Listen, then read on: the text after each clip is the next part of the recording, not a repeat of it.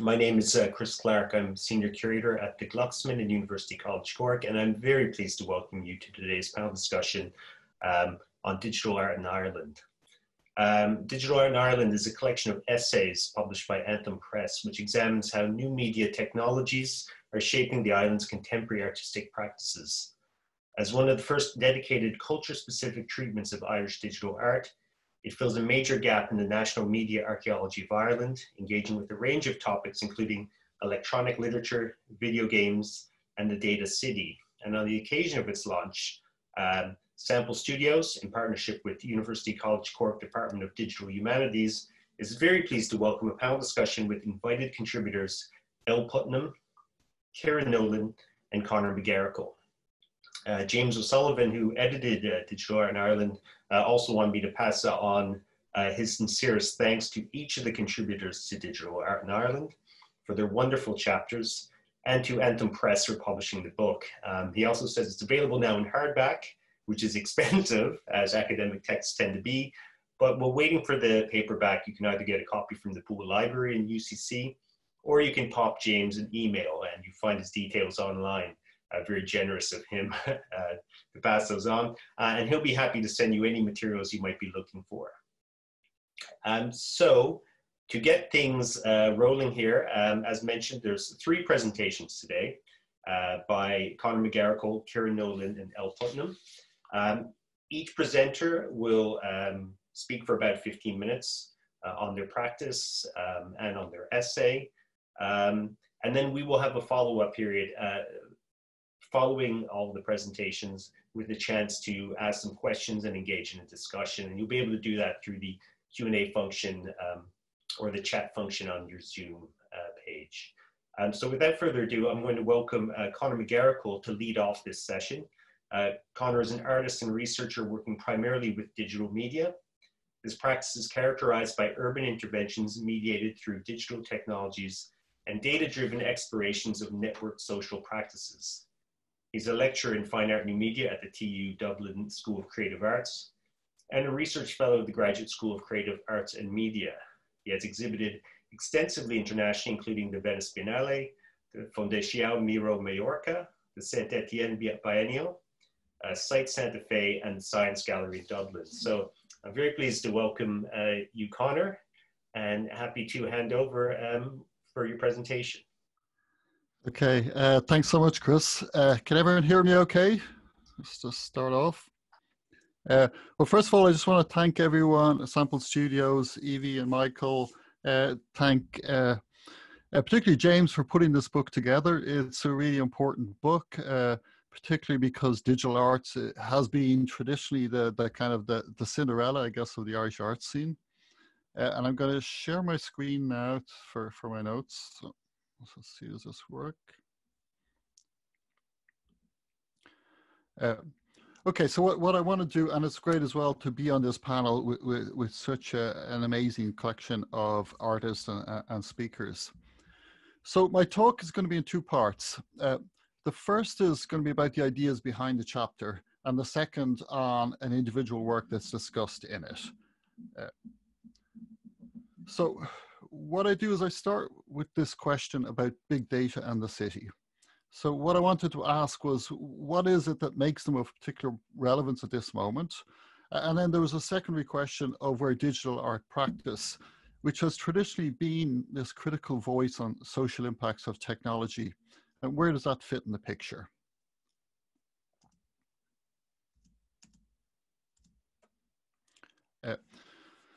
For me, this journey begins with the city at what I believe is a moment of emergence. That is that complex, pervasive computational systems are changing the nature and the practice of urban space itself.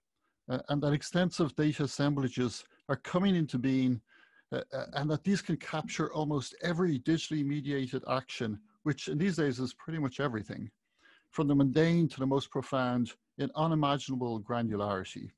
And that these data are then being used to model and predict behavior, resulting in complex and unpredictable outcomes.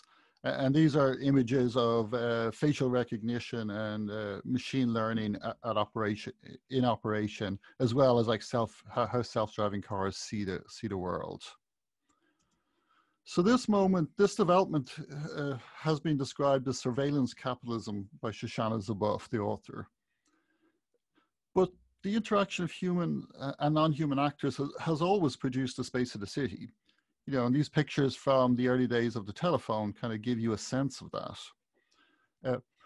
But I suggest that the digital revolution has changed the nature and the extent of these interactions, and that what might be called the data revolution is now rendering it all as data. So that even though collecting information on city residents has always been central to the management and governance of cities, that the scale of these data and their use in machine learning and artificial intelligence systems to model and predict behavior represents what I see as an epistemic shift, not just a difference in scale. So think, for example, of traffic in Google Maps, the way that it can predict traffic jams up ahead of you based on the movement of devices in real time, the fact that your phone is moving at a certain speed surrounded by other phones moving at different speeds. And this, of course, is supported by predictive modeling based on vast stores of accumulated data of location and movements and things like that. So this is for something very different than we've had before. And of course, it's a truism to say that we increasingly live in smart cities.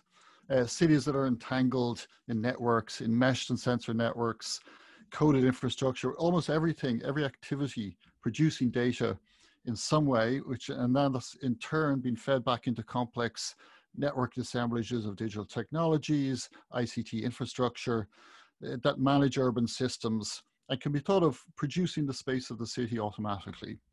And what I mean by that is that they automate the function or governance of urban spaces, impacting how they're used and how they can be used. In parallel to these systems of city management, we can add a much more comprehensive and all-encompassing layer. And that is something that extracts data for Silicon Valley, the big corporations in Silicon Valley. And that's ubiquitous, network, location-aware, socially connected mobile devices that we all have.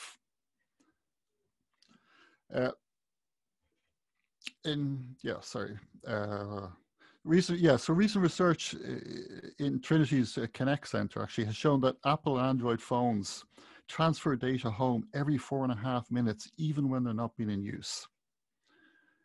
So social networks can also be thought of acting as social sensors. That is, that they provide this kind of fast-moving, thick description of the city as a lived space and how we use it, what we do in the space. And this can be analyzed for sentiment using algorithmic techniques, even to the level of emotion detection, using facial recognition, and based on a very dubious science. And these are all added to individualized data available from all sorts of different sources to build these rich personal profiles of each and every one of us. I think the recent Google Sidewalk Slab, and this was a proposal for the development of a neighborhood in Quayside in Toronto in Canada, is particularly relevant because it's the first really concrete example of a proposal that envisaged building a city neighborhood as a site for data extraction at scale. And then recent patents from Google indicate the scale of the data collection envisaged. So this is one that monitors children's behavior based on ambient sounds in the house. And there's even one that claims to detect that if children are brushing their teeth correctly for the correct duration and all that. So this is data at a very, very granular level. And this has led to a growing concern that the opacity of these coded infrastructures, their black box nature, leads to a lack of civic oversight. There's an inability to understand, to critique and refine their assumptions. And this results in algorithmic discrimination. And these are just a small selection of some of the scholarship that's being done about this at the moment.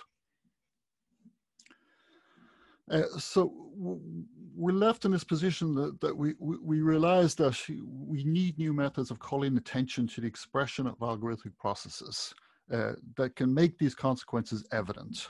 And what I'm suggesting in this chapter is that digital art is one such method. So for the second part of this talk, I want to talk about a particular work, And it's discussed in the chapter, and it's a work called 24 Hour Social. It's a work of mine from 2014 to 2016. It kind of developed over time. So I just want to talk about this. And this project occupied what I see as the quasi-public space of a social media platform called Vine. Vine no longer exists, but it was a platform for creation and sharing of 6-second loop videos. It's very much a precursor of TikTok, which you probably know. What was interesting for me was that Vine was a mobile-only platform. So it existed between, and these are some, okay, that picture's looking a little weird, but some of the images of Vine in its early days are kind of on the thing. And actually something missing from that slide, so apologies for that. So it exists between the materiality of actions enacted for video, the actual performing for video, and then the personalized and intimate space of the smartphone. So this was a kind of a first generation surveillance capitalist platform. It was explicitly built to collect data on its users. And it generated, sorry, there we go. And it generated kind of attention from, I guess, the attention of the users to the video itself, but also is collecting data on the users itself. So the work itself was, I see it as a data project.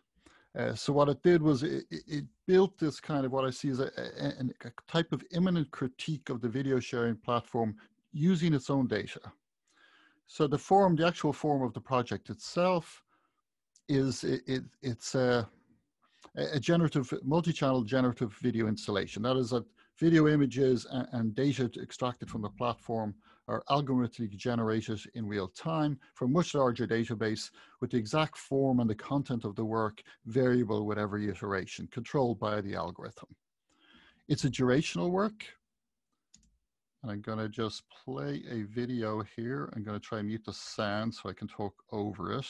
And this is kind of an overview of the project itself. So it's a durational work. So it has a full running time of 24 hours. Over the time, it shows a Vine video for every second of the day. It shows 86,400 in total. And each video has been shown at the exact time of its original creation, synced by an algorithm. It shows both the Vine videos and then a continually kind of wall of updated metadata. That's data about each video and the context of its creation and the related network activity. So in a social media platform like Vine, metadata is hidden from view, but it is in effect the fuel that drives the algorithms that govern the platform. And in a very real way, it's the purpose, it's the point of the platform in the first place. So this work is an algorithmic repurposing of the appropriated content.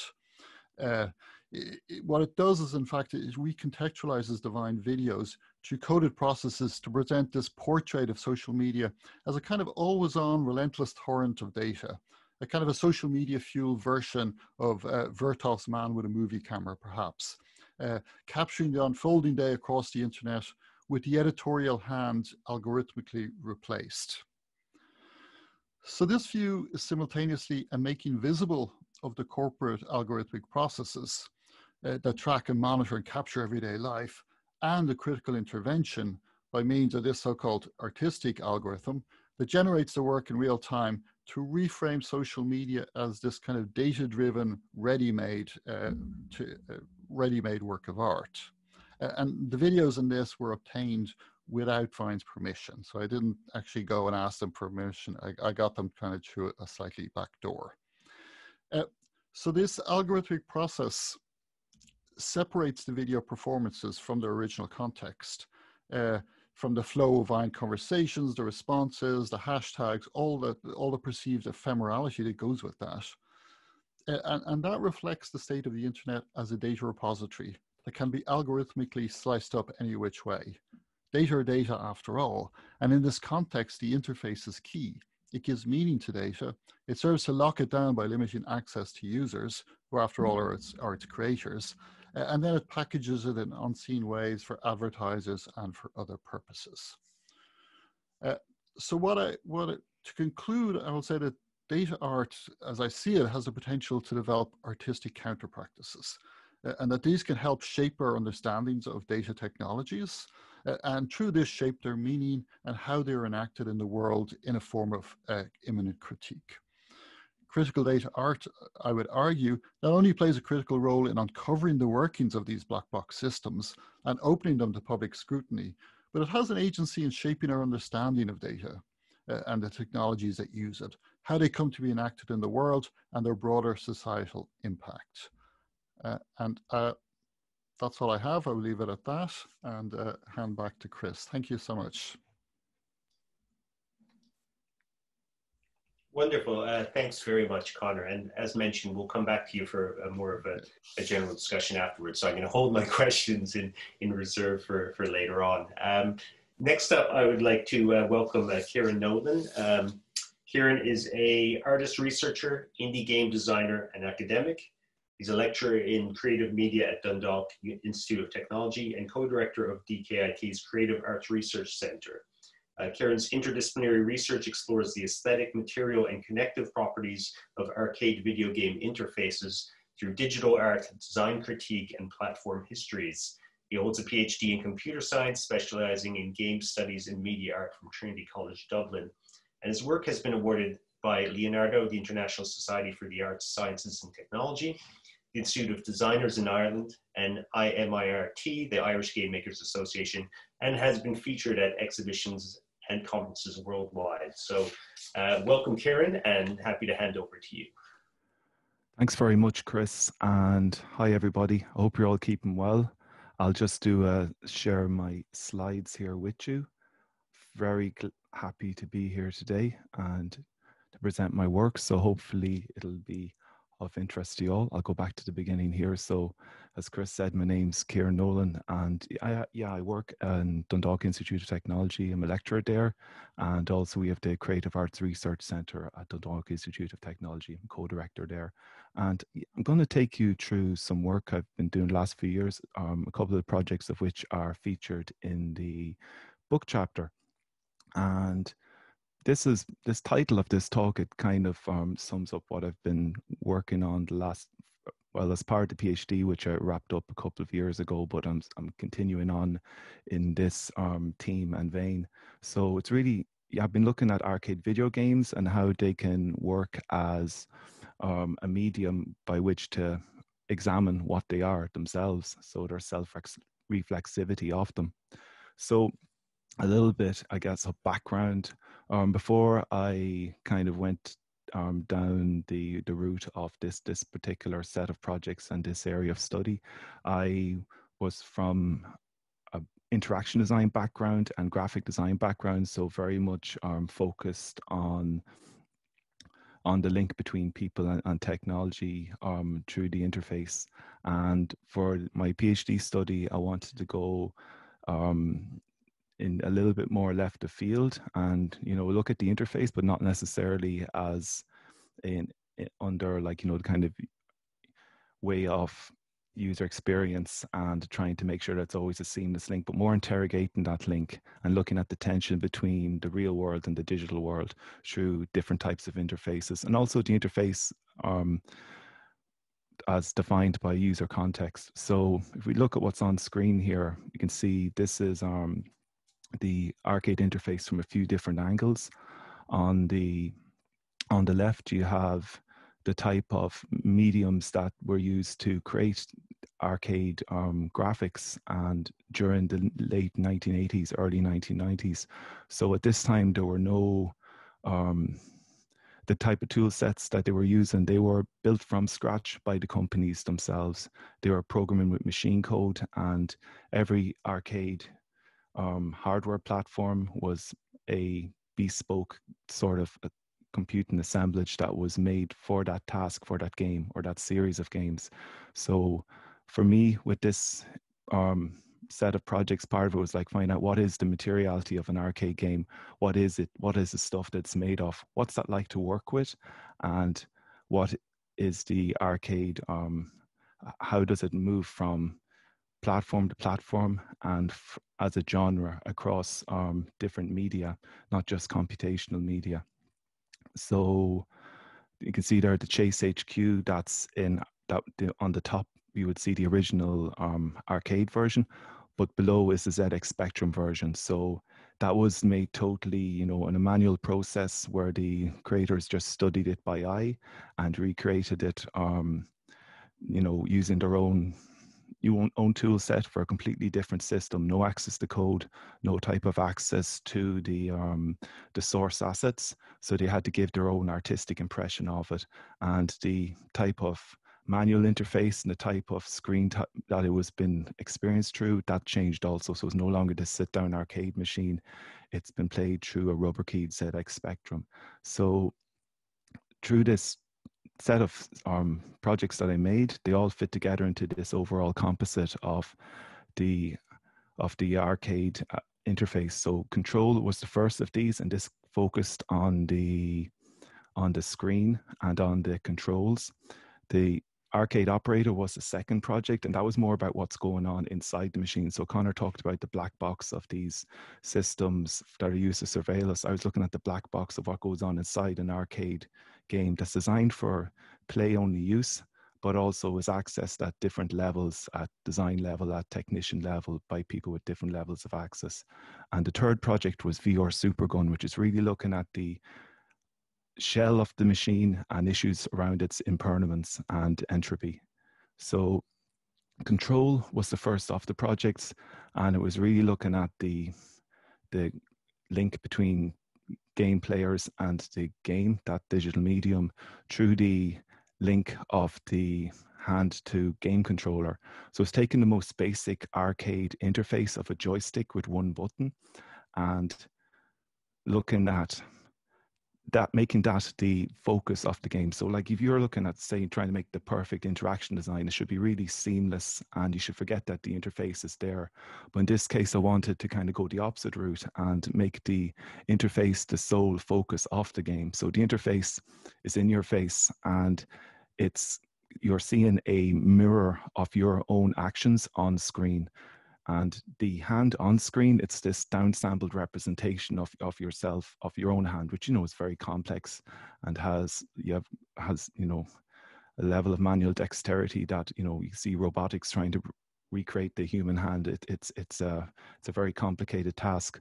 But this hand on screen, it's controlled with just up, down, left, right, and one button. So that's used to move the hand around, and it's also used to press the buttons of the on-screen game controller. So they light up randomly. It's kind of like whack-a-mole. And each of the 10 levels are sort of like a potted history of game controllers. And you have the first 9 levels are based on regular game controllers that would be recognizable. Some a bit more obscure than others, but they're actual controllers that were out in the wild and were in the commercial space. The 10th level, however, is this image you see on the bottom left of the screen. And that was called the Octopad. So I was imagining if these game controllers could evolve themselves in complexity, where would they go? And there's kind of a critique built into that about the complexity of game controllers and how they've evolved to try and keep up with the specs of what's happening on screen. And sometimes there's always that issue there about, like, you know, how to make all the features accessible, but not to bombard the user with too many things. So the game itself, I submitted it to a number of different exhibitions and festivals. And the nice thing about working with this one, which was completely, you know, it was just an upload to Dropbox, the curators would put their own finishing touches to how it was actually to be presented in the space. So that was like another layer then of the interface of the link between the people and the artifact that was out of my control. But it was really nice to see how different people, you know, made it fit for their space and how they made it work. So on the top right, you can see at Vector in Toronto, it was shown on screen on a flat screen, and the controller was on a plinth. So the keyboard on a plinth and your hands are extended downwards. And that affords a certain type of play. At Materiality in Galway, it was on a little CRT screen on the floor. So you'd have to crouch down to get eye to eye level with it. And that adds maybe a little bit more tension. You can see it in the looping GIF there. They're using the Atari 2600 controller, and then on screen you've also got the controller, and it's a really tough game. I mean, the original arcade games are arcade games in general. You compare them to console games. Console games will have an energy bar. Arcade games will have that's a little bit more forgiving. Arcade games is like, you know, you're dead and that's it. You have to pay to play. So the learning curve is quite steep, and you can see this gameplay session ends pretty quick for that guy. But with some time and perseverance, it is possible to beat it, and I've seen people do it. So it's out there. It's on itch.io if you want to download it and have a go. The second project I'm going to talk about is Arcade Operator. So this was sort of the sequel to Control, and this was looking at the arcade game or the arcade interface as defined by user context. So, you know, arcade games, they're designed for play-only access, a lot like game consoles. And, you know, that was part of the reason I kind of went down this route. I was inspired by a lot of really interesting digital art that's made through game consoles and through closed-off systems. And arcade systems were something I wanted to know a lot more, wanted to find out more about, because, you know, a lot of kind of multimedia experiences, that high-end multimedia experiences, would have been delivered to people or experienced by people firstly through an amusement arcade a few years before home computers had caught up with that level, at least up to around the end of the 90s. And at that point, the consoles and the computers were beginning to catch up with what the arcades could do, at least audio visually. But yeah, this game is about the operator level interface. So about having to, you know, the repair and upkeep of arcade games. And over the course of this research, I interviewed people who were involved with arcade maintenance, and also found out a lot more about what goes on behind the scenes. But I was trying to take a arcade interface convention, like with the Control project, it was all about the joystick, one single joystick and one button. With this, I made it 2 buttons with 1 joystick, and I was adopting the interface convention, the control scheme of the arcade brawler. So these beat 'em up games, you might have seen Double Dragon or Final Fight, where it scrolls from left to right, and you have to fight your way past these different assailants and pick up energy along the way. Well, in this case, we're taking that that convention and mapping it to a non-play way of interfacing with arcades. And then, you know, the project itself was me engaging with the arcade interface, but through this this art game angle as well. So there's a few different layers there, and this project as well, it's not visible in what you can see here, but it also got me into the music side of things. So composed a chiptune soundtrack for it with Little Sound DJ on the Nintendo Game Boy.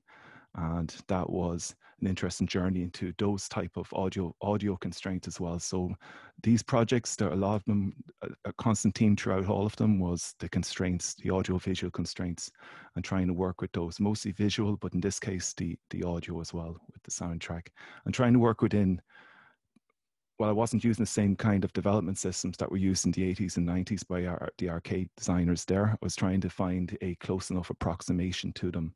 So setting the low resolution and a low color palette was essential. And also the engine that was used to make these 2 games is called Stencil. It's tile-based. And while that was optimized, tile-based because it was mainly aimed at mobile platforms, this type of tile-based graphics would also be a hallmark of 80s and 90s arcade games. And it's all got to do with memory constraints and being able to use those tiles in a kind of mosaic type form to save on memory and to work within the limitations of the platform.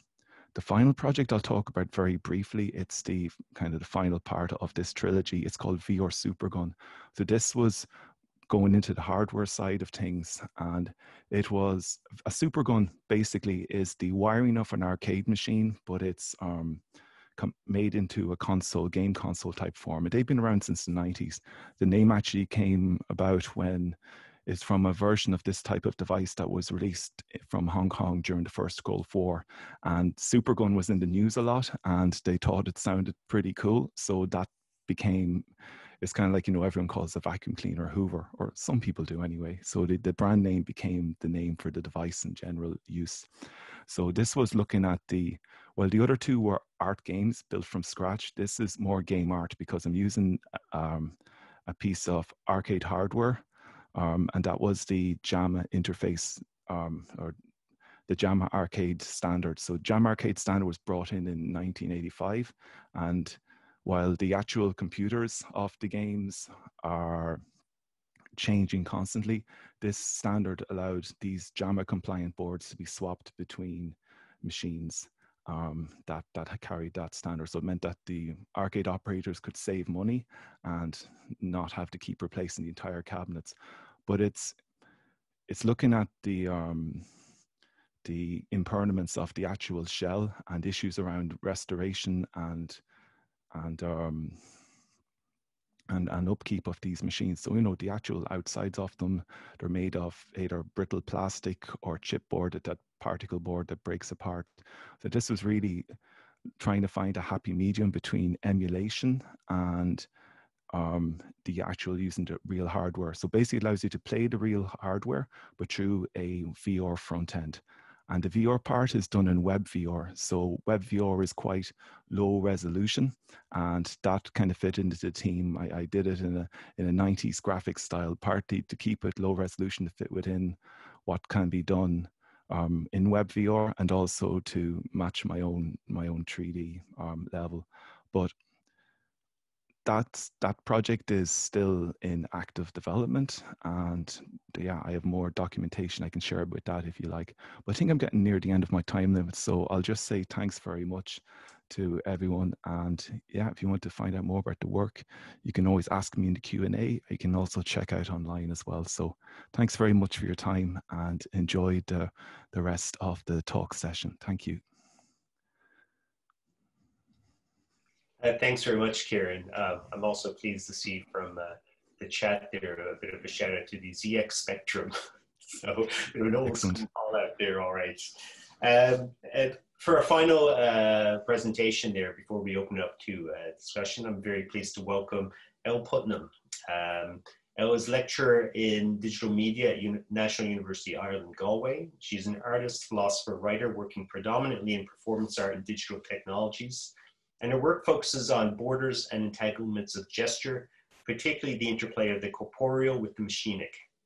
Through her artistic practice, she explores hidden histories and emotional experiences, testing the limits of their unrepresentability. She holds a PhD from the Institute for Doctoral Studies in the Visual Arts, and her research focuses on continental aesthetic philosophy, performance studies, digital studies, and feminist theory. So welcome, Elle. Hi, thank you. And I just want to again thank James for putting this book together, because what I had done my research on here has kind of been, you know, it was a hunch of an idea when I started working on it, and it was something I was working on in my practice, but as time had progressed, it's extended and actually has become a kind of book in its own right. So that will hopefully be coming out next year. The first manuscript has just been sent off.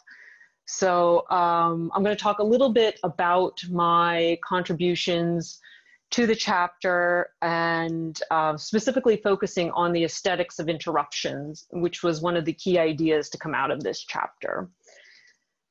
So I'm just gonna, okay. So this idea of an aesthetics of interruption, I began, you know, exploring it in my artistic work when I was pregnant with my first child in 2014. And I felt at this time to be, you know, both on display, but also how my subjectivity was being eroded to make room for my new status as a mother. And as a US citizen, I had just moved to Ireland in 2013. And so it was also, you know, drawing a lot of these aspects of becoming a mother in a different cultural context. It brought a lot of this to the fore, and realizing that there is a very particular cultural and political history around motherhood here. and really experiencing that firsthand. During this time, I was also interested in how Lisa Barrister describes the maternal subject as a subject of interruption. Quote, both she who is subjected to relentless interruption and she whom interruption enunciates, a subject that is who emerges from the experiences of interruption itself. And so here, it's not considering these interruptions to be aberrations as breaking this flow of experience, but how they become a kind of grounding for the subject. And as an artist working with digital technologies and a general interest in digital media, I came to realize that this quality of interruption I experienced in my kind of early years of motherhood was parallel to the digital interruptions experiencing. And so trying to see how, you know, these two could be brought together. And through this process, I noticed that there were other Irish artists who were also working along these lines. So here is Irish artist Aideen Berry, whose work I discussed in the chapter. She creates these stop motion animations.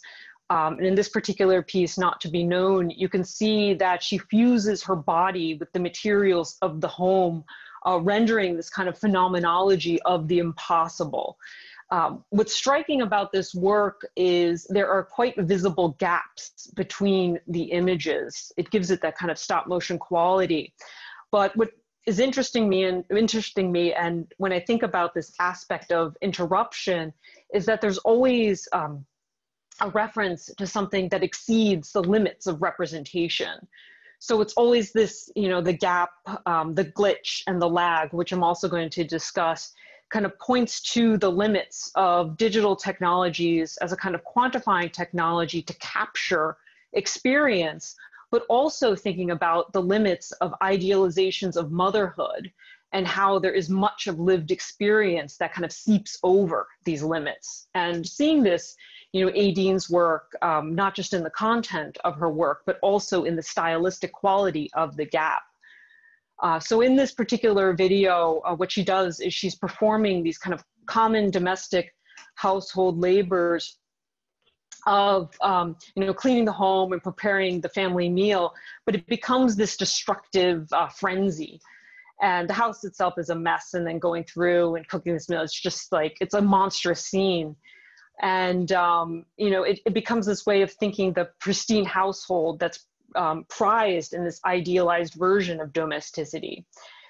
And what she's doing this, though, is she's controlling it all on her smartphone. So, you know, these kinds of references, they present what Rosemary Betterton refers to as an alternative visual geology of motherhood and how it's possible to trouble these idealizations of the maternal.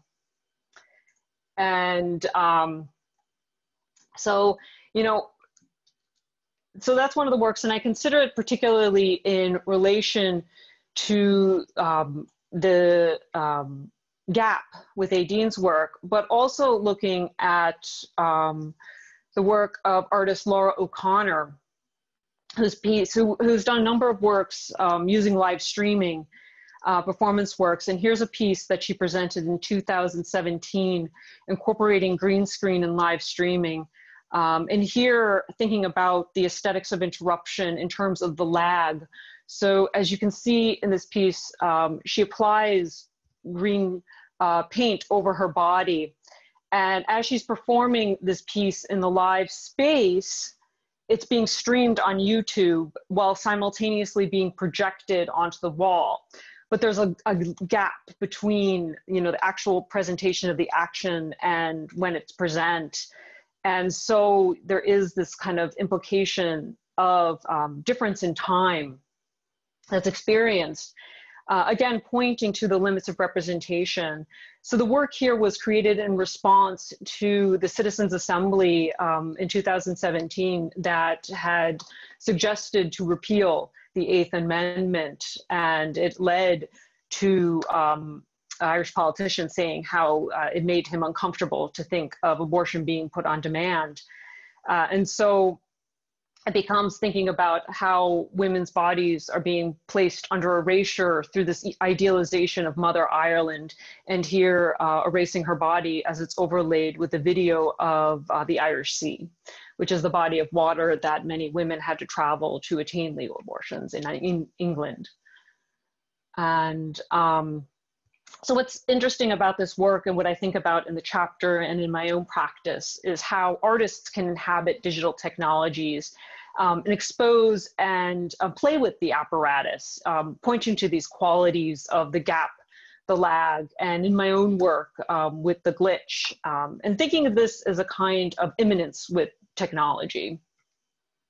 So in relation to my own work that I discuss in the chapter, the first one was rendered that I showed at the beginning, and this one of fertile ground. And I'm just actually going to make sure this audio, oh no, you can't hear it. That's cool. Or are you hearing the audio of this? Hold on. No, okay, good. Oops, wrong video.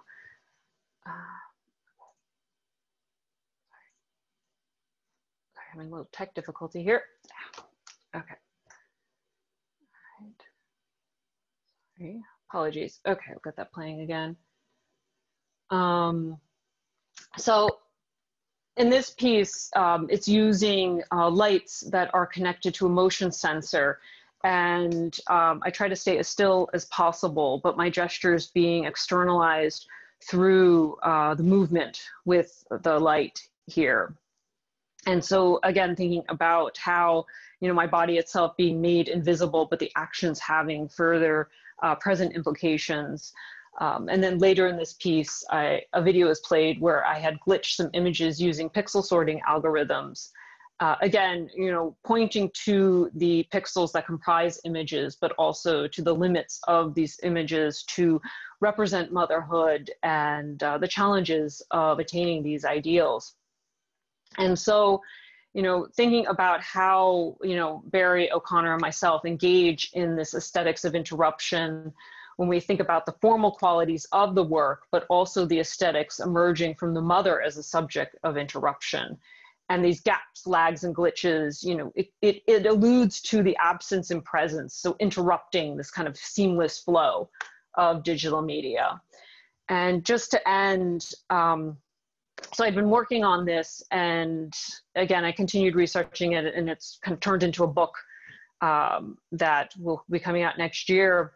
But during this time, COVID-19 happens, and it kind of takes some of these concepts relating the maternal, the domestic, caretaking duties, and digital technologies, and it's really brought some, concepts that it really concentrated them and brought them to the fore, especially because many people like myself have been working from home with small children around, and this collapse of the domestic, the workplace, the education place. And so I just want to end with this short video that I made. I don't think the audio is going to work, but just continuing to explore this idea in my practice. So, oops.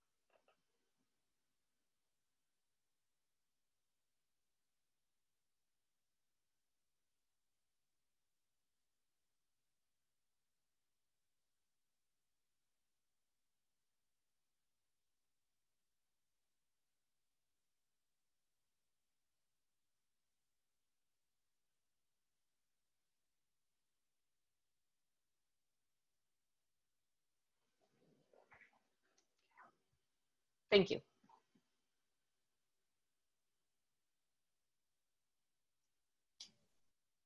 That's great. Thank you very much, Joe. And thanks everybody for their presentations. I'm going to welcome everybody back as well. So we're going to go on to our Zoom multi-screen format here now. And I've seen some questions kind of trickling in, but first of all, I just want to say a big thanks to everybody for some really illuminating and kind of fascinating presentations. And really kind of different approaches to, I guess, the ideas of kind of new media and how it kind of overlaps with artistic practices, but also with kind of notions of Irishness as well. I've got a few questions here, if it's okay, that I might just take advantage of my privileged position as the moderator and throw a few ones out here just to get the ball rolling. And I might just start with you, Conor. You stated in your essay in the publication that while data are not neutral, they are also not predetermined. Clearly, you see art and activism as ways of contesting the ubiquity of big tech. But for the casual user, like me, are there means to achieve this without a background in programming? And I'm kind of thinking here of something I saw Richard Stallman give a talk about 10 years ago in the UK. And he was really damning about, you know, companies like Apple coming in and giving free computers to schools and stuff as this kind of philanthropic gesture. But obviously to kind of condition people into using these programs that can't be, or this hardware that can't be hacked into. I'm just wondering if you have any thoughts on what tactics are available to these generation of digital natives whose understanding of the internet has been formed through existing platforms and hardware. Yeah, I mean, I think it is difficult because there is a dominance, you know, kind of the marketplace dominance of the big players like Google, Apple, Facebook, and people like that. But I think, you know, at one level, at the level of privacy, there are things like, you know, we can switch our browser, we can switch our search engine. I recently, or about a year ago, I discovered that Google had a big list of everything I'd ever bought online, even if it wasn't through Google. I never bought anything through Google. So I switched my email away from Google. I bought a privacy focus, you know, quite reasonably priced, but I paid money for my email, and now I still have a Google email, but I hardly ever use it. So we can do things like that. We can block. We can, you know, have a privacy focused browser, something like Brave or, you know, Firefox. We can use different emails. And we can just be more conscious about that, even just changing our settings sometimes and moving away. The other thing we can do, I think, is to advocate, is to say that actually we don't like the way things are being done. And to actually use our power as consumers and our power as citizens to say, okay, this is enough. We need to bring some control back. Because I think one of the things with Silicon Valley is that they have convinced us that the way things are being done, this idea of surveillance capitalism, where everything you do is being kind of monitored and used to profile you to at the moment just sell you ads. That we can actually we can just say, oh, we don't accept that. That actually we can have all the services and all the things we like about the digital economy, but without this kind of erosion of privacy. So I think we have more power than we think. And I think changing the behavior, we can change this. And that's at a kind of a regular level, not just a kind of a consumer level, so to speak. Great, thank you. Elle, I was really intrigued by your discussion in your text and your presentation on this notion of the interruption as something that's applicable to motherhood and also to this, you know, to the digital sphere. And it really kind of made me think also of Legacy Russell's writing on glitch feminism. And I'm gonna quote them here, where they talk about glitch as a mode of non-performance, the failure to perform, an outright refusal, technology pushing back against the weighty onus of function. And so they apply this notion of the glitch as a disruption of the normative as pertaining to gender, race, sexuality. And I wonder, can you talk a little bit, expand about this idea of the liberatory nature of the glitch in relation to your practice? How does new media technology and its capacity to be disrupted, hacked, glitched, offer a way to think beyond kind of heteronormative ideas of identity, including gender, nationality, and especially, specifically motherhood? Yeah, no, that's a great question. I'm glad you mentioned Legacy, Russell, because I actually had the honor of being on a panel with them back in February, and I used their work in the forthcoming book where I talk more about glitch. Because the thing that's really striking about Legacy's approach is they talk about this breaking of the online-offline loop. And so getting away from this notion of being, you know, in real life versus virtual to being just away from keyboard. And that's something also that kind of, so it's not just about glitching the body on the screen, but glitching the body in general. And specifically in, or no, I won't talk about that now.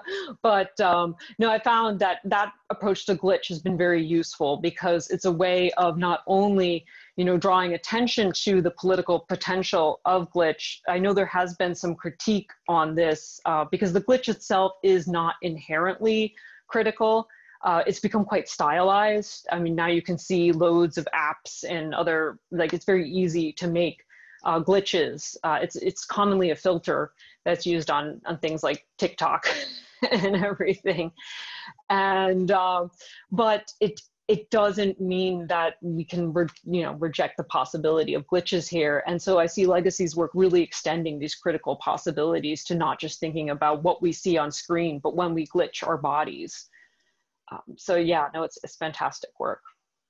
But also, I think it's kind of interesting from, you know, the kind of spectatorial kind of perspective as well, that, you know, when you see it's something glitch, regardless of its aestheticization, you see something as being wrong, something going wrong. So it kind of, you know, it infers this kind of sense of, oh, there's like a problem happening here. And it does, you know, institute a sense of kind of, you know, critical reflexivity, I think, through that.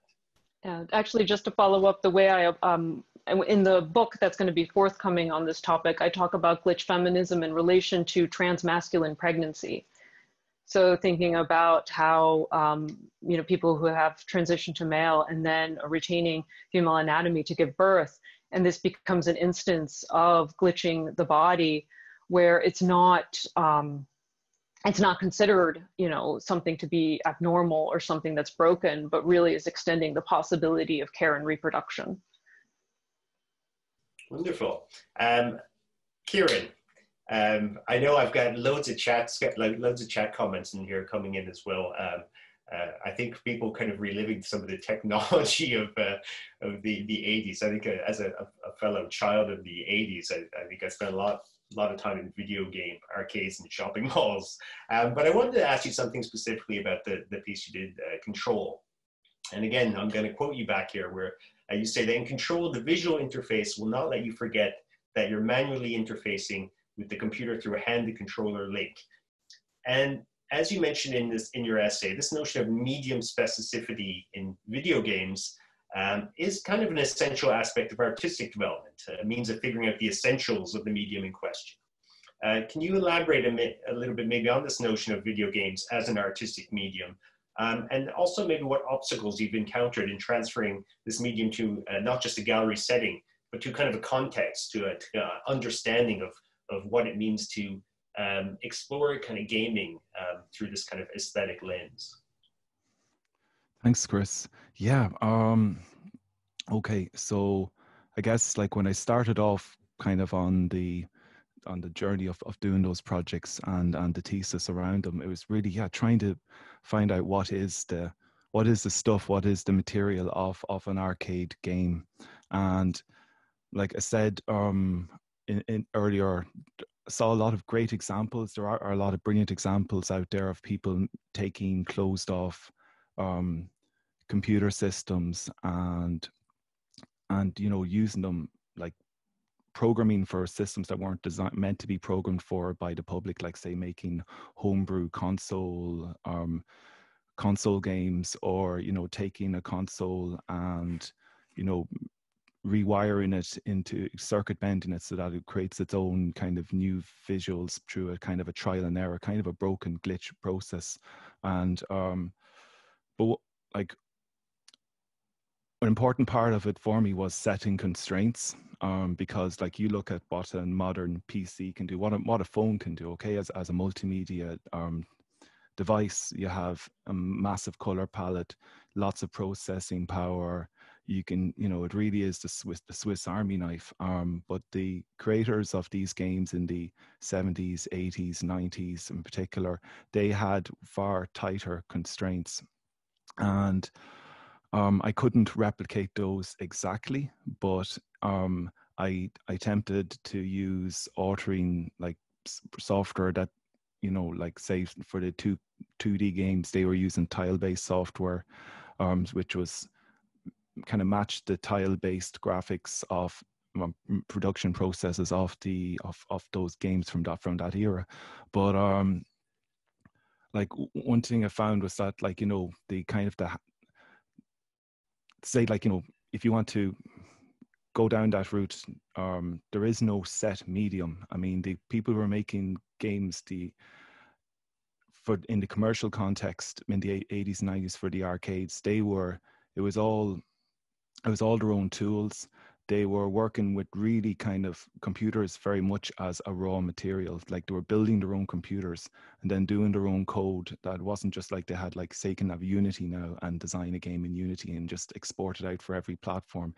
They would design like a computer. It would have a Z80 processor. They'd have to do Z80 machine code for that. It would have a certain type of memory unit. They'd have to have machine code precisely for that. So it was really,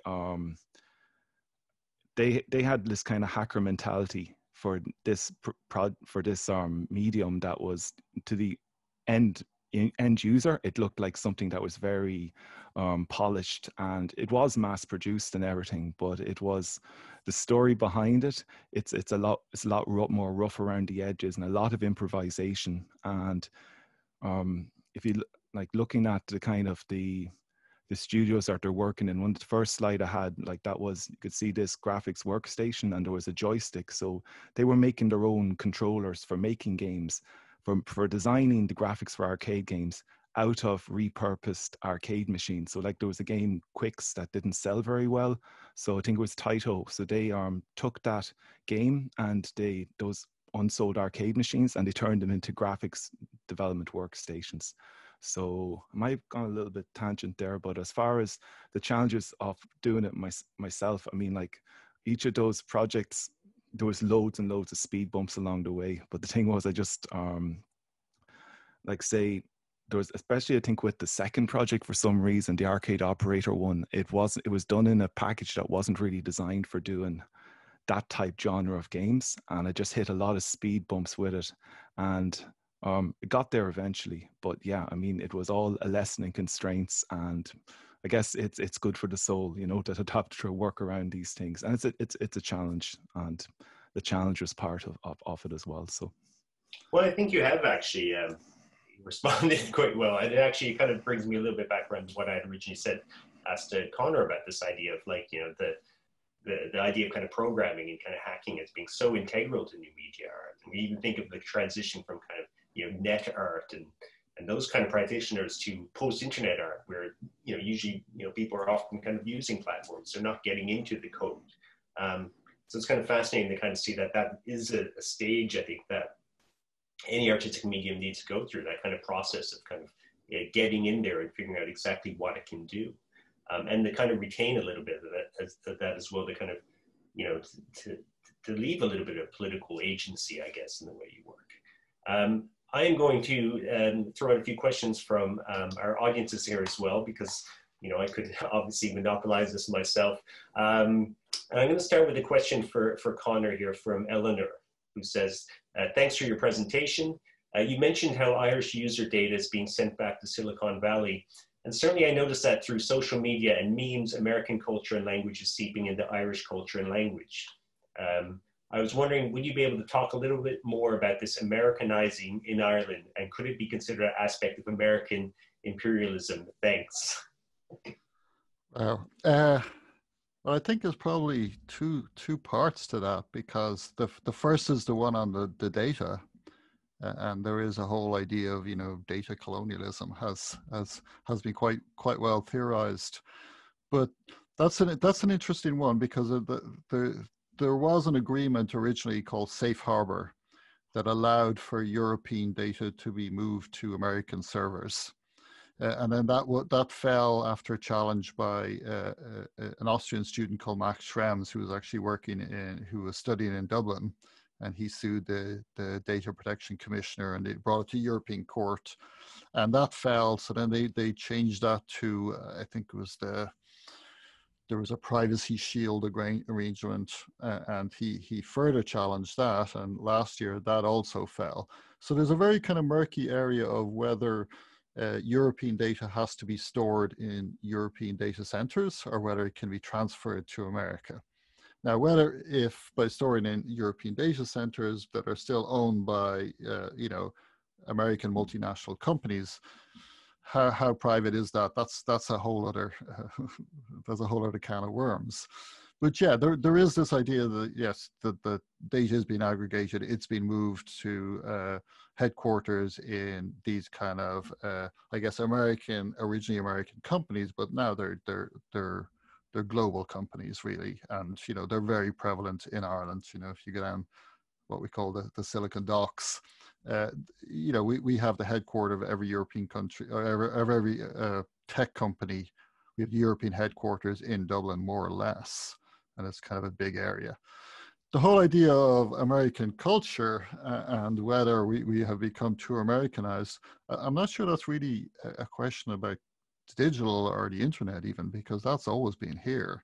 That's been going right back to, the 1950s. People worried about, cultural imperialism with American culture coming over and American music and American dancing and presumably American morals. I think that's always been here. I think culture is global. I think we will pick up things that will come from America, and where will they come? A lot of actually, what we see as being American culture is actually Black American culture, African American culture. But also that's I think particularly for Irish people, I think it goes the other way. I mean, I think Ireland is a country that has really strong culture, and that spreads around the world too. And there's little bits of Irishism. I lived in the States for a couple of years, and there's a lot of like Irish things that float around in American culture, in English culture, generally around. So I think that's a kind of a give and take. It's not something I particularly worry about. The data is another one though. It was something I was kind of curious about. I think when I was first talking to James about the publication, and to kind of say, well, digital art in Ireland. Of course, you tend to think, when you think digitally, I tend not to think nationally. That part of the whole promise of the internet, whatever you think about it, I know it's a different thing when it comes to infrastructure and stuff like that, but is that you kind of think, oh, well, why should there be kind of a national character to kind of digital art in some kind of way? And obviously that's probably the way you're encouraged to think in kind of a neoliberal kind of sensibility, but at the same time, it's kind of something to kind of work through, and maybe the eclecticism of some of the presentations and some of the essays actually kind of demonstrates that kind of tension between kind of national and global kind of identities, I think. I have a question here for Kieran or all, and actually I think, with any of these questions, please feel free to kind of jump in. I'm kind of happy to kind of have a more open conversation here. Who asks, do you feel the work presented today represents the artistic relativism rather than universal standards in Irish digital art? And where do you see universal standards best represented in Irish digital art? I'm not sure my work is like, everybody's got their own different thing that they're doing. I'd say mine isn't really, I'm not too sure if it's like if it's like, you could say it's Irish in particular, it's a piece, it's not really geographic or region specific. It's more about, it's more time specific really, because it was focused on a particular, few decades of like a medium, the arcade medium, and then, interrogating it and seeing what I could do with those constraints. Also, like you mentioned a moment ago, why confine things to Ireland? I mean, one of the things the last few years, and it's great, like, through the internet, you can, like, okay, we're doing this Zoom talk now, we're all in different parts of the country, but been able to participate in in events worldwide, like ones I haven't actually physically been at, but could just, you know, email or send my work through an online drive, and it's shown over there. And you know, I'm kind of living vicariously through social media, looking for, you know, checking it out and gauging people's reactions to it. So I think, like, not sure if I'm answering exactly as wanted, but it's really, I'd say Irish digital art. Yeah, like, you know, like my work, I can't say it's particularly Irish. It's, like I said, it's more of a worldwide kind of digital culture thing, or a specific area of that from a specific time. And yeah, we have the ability to reach out over abroad, over the sea as well. So I mean, why not use that? I have a question here, which is more of a general question, but actually I might direct this to you, Elle. I'm aware that, of course, three of you are all artists with very different practices. But so, you know, all of you obviously are free to kind of jump in here, but this is Eleanor asking, you know, we're first of all saying, I often think that artists are quite slow to pick up on new technologies in their work, and work that does use new technology, like VR, for example, often seems to be lauded for the novelty of the technology over the effectiveness of the work's message. Now, certainly, then she says, how do you think this can be overcome? And I just think about this in relation to your practice there, Elle, because obviously technology is part of it, and you're exploring the kind of, you know, the essentials of that technology. But of course, message is kind of predominant in that as well. And I wonder if you can talk a little bit about that kind of, that tension of kind of, you know, working with something which maybe its immediate impact tends to be, well, this is kind of, you know, quite high tech, or this is quite kind of cutting edge.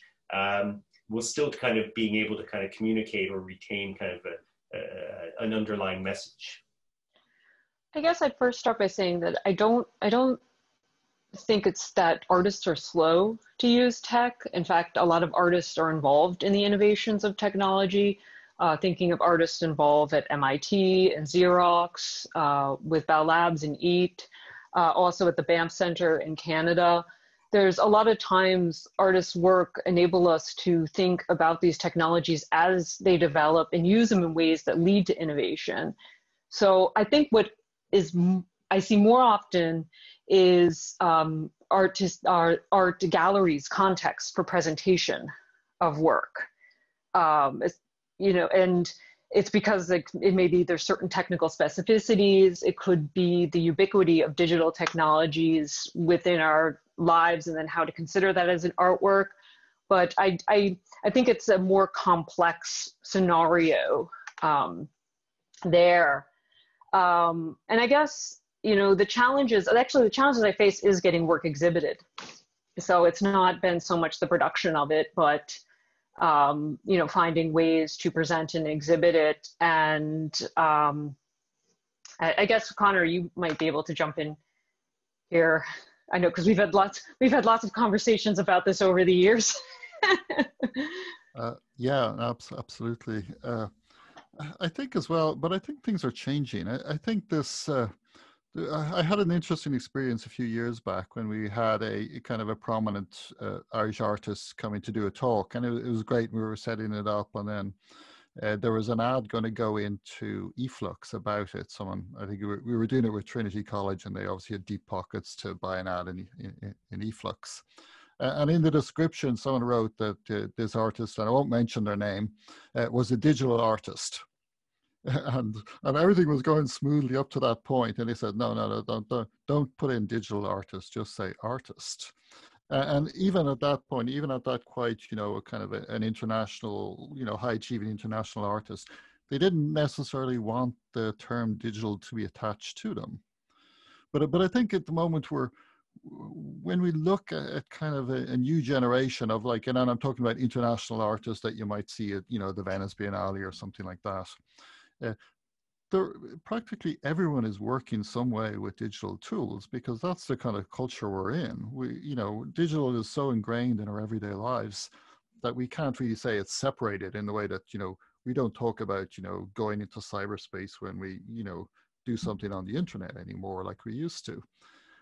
So I think, you know, the naming it digital art is somehow separate, is saying that it's separate somehow to, you know, regular art or non-digital art or even proper art. So I think those things are falling away, and I think there's a whole new generation of artists who don't, you know, get hung up on the descriptors, and I think that's very useful, because I think, you know, what is digital, what is not digital anymore. I think it's kind of it's very much blending. I mean, this maybe goes back to something I was saying there as well, and about this idea of this kind of I can't remember the author who spoke about it, but the kind of collapse, or the kind of not having that differentiation between, you know, in real life and or AFK away from keyboard, and the online thing. But I always wonder, because, you know, I used to, I spent several years working at Corner House in Manchester, which was very much at the time with Fact in Liverpool was, you know, it was a new media digital art gallery. And certainly a few years back, when you had a lot of the kind of commotion about kind of post-internet art and kind of great swathe of artists who were going, oh, my work is all about the internet and stuff, there was a sense that, you know, that there were histories that were being erased and overlooked there, that some of the practitioners who came out of that kind of hacking background, who came out of kind of activism and the early days, the wild west of the internet, had been kind of written out of that process to get there. And I wonder if that's a concern for any of you as well, that, you know, that in a sense this kind of takeover of kind of digital culture by contemporary artists of all ilk is actually not kind of really kind of paying due to some of the kind of the more difficult kind of stages that that artists had to go through to get to that point.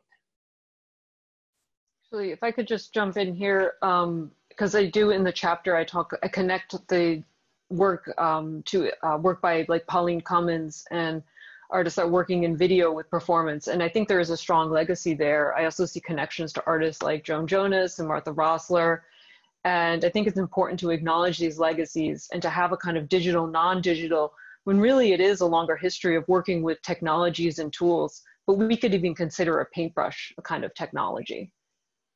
I think it's what's great about when Lev Manovich talked about the language of new media, that he kind of started with Ziegler Vertov. I was like, yes, it's like that was a media, that was a new media at its time, of course, as well. I've got a question here, which I'm almost afraid to ask it, but it's, would any of you like to address the current craze controversy over, and you knew it was coming, NFTs, non-fungible tokens, the Bitcoin art thing. Any comments or thoughts about the new hype and the new kind of rage around this medium? Such a fast-moving area. Kieran. No, sorry, I was just going to say it's such a fast-moving area. So much happened the last month or so. I mean, who needs Netflix? There's so much drama. Just follow NFTs on Twitter, and there's lots of entertainment there. Kind of looking there yesterday, and you know, there seems to be a lot of kind of trolling of NFTs, sort of the NFT scene by I guess like there's two sides. It's like, you know, okay, you've made an NFT, you're burning down the planet, you're the worst human being, and then there's the and you've got people who've made life-changing amounts of capital, whether that's a good or bad thing, that's another issue. I mean, even you read about people, there's a whole lot of very interesting stories going on there. And then you have the ethical NFT.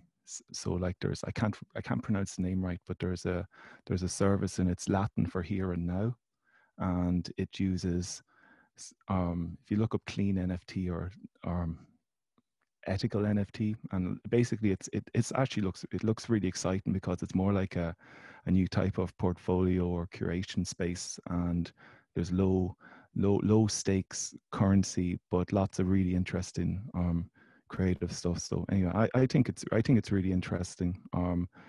It's, like I said, it's all happening really fast, but I'm sure the other panelists have their own views in it as well. So respect that. Yeah, I mean, if I can jump in, I mean, yeah, I've been following it too, and it's been super interesting.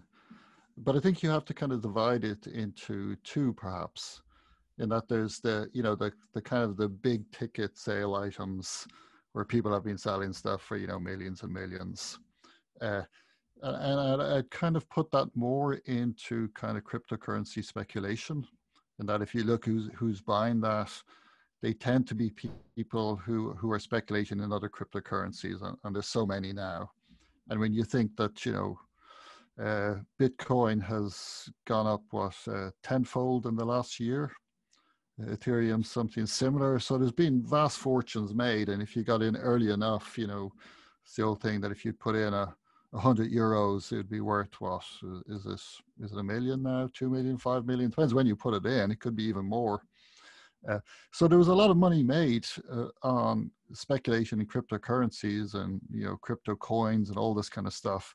And I think to a certain extent, NFTs or nifties, as they call them, are something similar to that. Like, a lot of the big money is people hoping that the market's going to rise, and they're speculating. It's not as much about art, but about just a kind of an alternative asset, a financial asset. But that's also in the art world.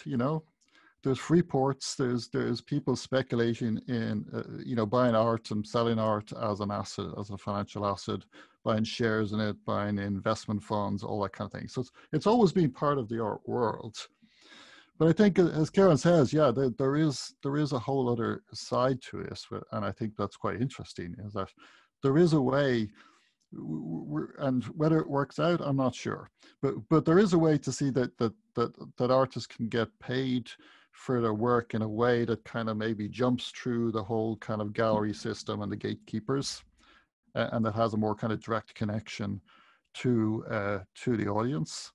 And there's a way of kind of authenticating through a system of kind of decentralized authentication, that you can say this work is yours, it was bought, and you can buy and sell without having to go through commercial galleries and the whole kind of art world.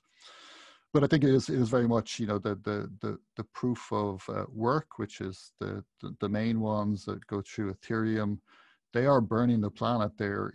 Each transaction is the same electricity consumption as something like 2.5 days of an American house, which is a lot. Whereas the other one, but there is an alternative system, and I think if we can switch to that, there may be something that actually adds sustainability and a kind of a source of earning money to artists, which I think is really important too. So it's important not to throw out everything just because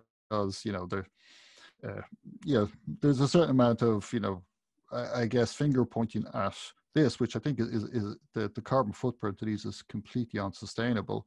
But we're seeing a lot of these artists then saying, but what about the art world? What about the carbon footprint of exhibitions, of curators flying around the world 300 days a year? What about the carbon footprint of shipping stuff? So there's a whole lot of whataboutism going on. But I think there's something there, and whether it comes out, I mean, I think it could be something very sustainable for artists, that artists can actually get paid in a way outside of the kind of the gallery, or the kind of the gallery art dealers auction house system. And I think that'll be really positive, particularly for kind of younger artists and maybe lesser known artists. And those are, No, I can't. I think Conor and Kieran did a great job articulating a lot of the key points and ideas. I do think it's kind of too early to see where this lands us. I mean, I share the same hopes as Conor for the possibility of finding other ways to share, distribute, and present digital work, which, right now, like, the main option, if you could put it online, goes to social media platforms, and the money then goes to these platforms. So it'll be interesting to see the implications. I did find out today that the Leave Britney Alone video from had sold for $45,000 for an NFT. So we're also seeing aspects of digital culture. I know one of the early cam girls, Anna Voog, is selling her own stills with NFTs. So I think there's another implication here of digital culture, which has a lot of appropriation involved to it. And I think that's an area that's going to be, again, it goes back to the longer aspect of working in art and appropriation, but this is added another twist to the story. I think I've got time for probably one last or two last questions. We'll see how it goes. Because there's another one kind of directed to everybody from Samir, who asks, have the panelists got any advice for art practitioners working in non-digital art and wanting to make a transition to digital art? How can one start seeing one's own work differently? I kind of like that last question there.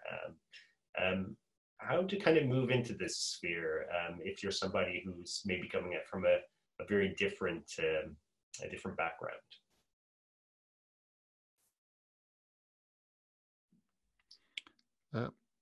I'll come in on that.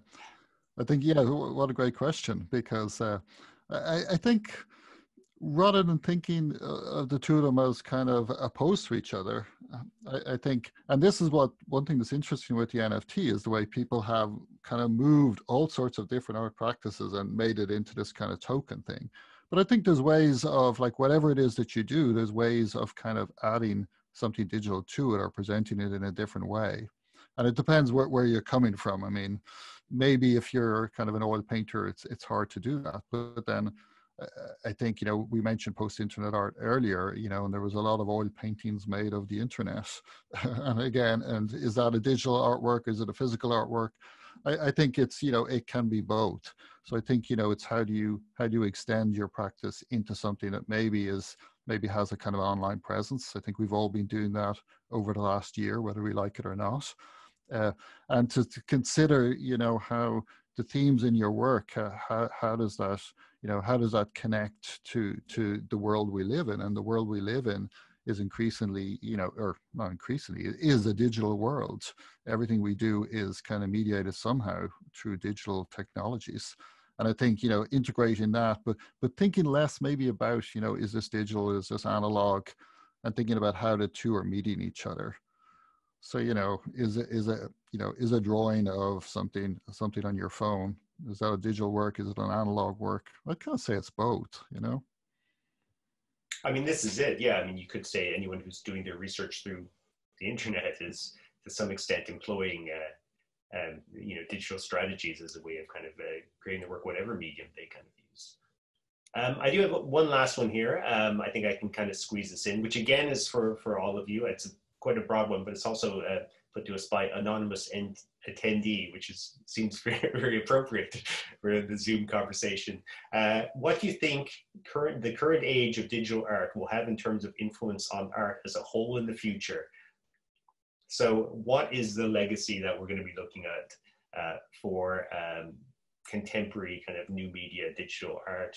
I know this is a gigantic question and we've probably got 10 minutes left of the panel, but any kind of thoughts of where you can see, I guess it's really kind of a future forecasting kind of question in a way, and what you see maybe on the horizon as having kind of potential for kind of informing artistic practices in terms of kind of digital technologies. I guess if I could just jump in, I guess my hope is for digital art to continue to find ways to reveal and critique our technologies. I think that is one of the key things that art is enabling us to do at the moment. I mean, you know, digital technology itself is such a vast thing. I mean, so is climate change, so is all these great things, but I think art here enables us to take it and present it in a way that's more manageable, understandable, and a little less overwhelming. And I mean, my fear though is, you know, with increased, as things are becoming more and more digital, tools are becoming harder to hack, technology is becoming tougher to, you know, engage with. I mean, you think about the limits of the Apple platform and trying to make any kind of modifications to it. But that's why I think it's also important for artists to continue to work with these tools and take into account their material aspects, treating them like a medium. I know Hugh McCabe made the comment, the importance of creative coding and processing P5. It's nice because it enables you to learn how the code works. And it's just, I do hope that we are not just the Cassandras. And Kieran or Conor, any thoughts on what could be on the horizon there, or what it is? I suppose, like, yeah, the question like asked about like contemporary art. I mean, how do we put a time frame on contemporary. I mean, this whole NFT thing we just talked about, that's like blowing up so quickly. I mean, I know it's been around a few years, but like something like that, and maybe it's just because of money, suddenly people start going, oh, digital art, it's art, you know, it's important. And like, I think just, you know, the whole, I think it was mentioned earlier on about like, you know, people, I think Conor mentioned about like, you know, an artist and they're introduced, and then when it mentioned it was digital, like, you know, there's, I think just any kind of stigma, if that's, maybe that's the wrong word, but, you know, you think about, say, music production, you know, music production maybe the last 20 years, you know, gradually it moved to like, you know, computer-based tools. You have people who are real, say, zealots about like, you know, using certain equipment, and I think that just, you know, over time and over it just kind of dissolves. And it's the same thing with digital art too. I mean, it's just it's art. I mean, like the whole tangibility thing, I suppose the NFTs are kind of a solution to that, but then there's loads of challenges there as well. And maybe that's one of the things about like, but it's also one of the unique things about like, you know, digital media is that it's, you know, it has that kind of non-corporeal type element. It's, and that's what's, you know, so much great digital art is about that. But yeah, I mean, I'm looking forward to loads of interesting new things that we can't even imagine yet. So see where it goes. Yeah, I mean, there's not a lot I can add to that really, but I think there is one thing though to say that you know, in term, digital art has kind of the continuum between, you know, what is contemporary art, what is contemporary digital art, I think is quite small now. I mean, I think it's been integrated into a huge range of art practices, you know, some of them material, some of them less material or immaterial even. But we also have to think going back, you know, someone like Robert Rauschenberg spent, you know, a good portion of his time in the 1960s and 1970s working with art and technology and the experiments with art and technology. It's kind of been written out of his history to a certain extent when you see, you know, and we know him as a sculptor, we know him as a printmaker, painter, but he spent an awful lot at the, you know, at the kind of height of his fame and the height of his, I guess, influence. He spent a lot of time working with technology, working with scientists, working with technologists, engineers, because he saw it as technology as kind of the defining thing of his age. And I think the digital is probably the defining characteristic of our age. So I think, you know, again, not to kind of put the kibosh on digital art in Ireland, I think, you know, can we say that all art is now somehow digital, and that those kind of the intertwining of, you know, kind of the traditions of contemporary, of fine art and contemporary art, and, you know, the traditions of digital art, and as they've come together in the last kind of, I guess, the last decade, there's really interesting things happening. I think that will continue to happen too. I think that's a really wonderful note to end on. I just want to say a big thanks to all you guys, to Elle, to Kieran, to Conor, for your contributions and fantastic discussion and presentations, and for your fantastic contributions to the publication as well. And a big thanks, of course, to James O'Sullivan for putting together this book. And of course to Sample Studios and UCC's Department of Digital Arts and Humanities for the invitation to come here today. So thank you very much. Yeah. And can we say a big thank you to everyone who turned up. It's a fantastic turnout, and you know, we're all kind of screened out. So thank you very much, and thank you for all the questions. We didn't get to answer them all. So. Yeah, there's tons. Absolutely. Thanks, everybody. Thanks. Bye.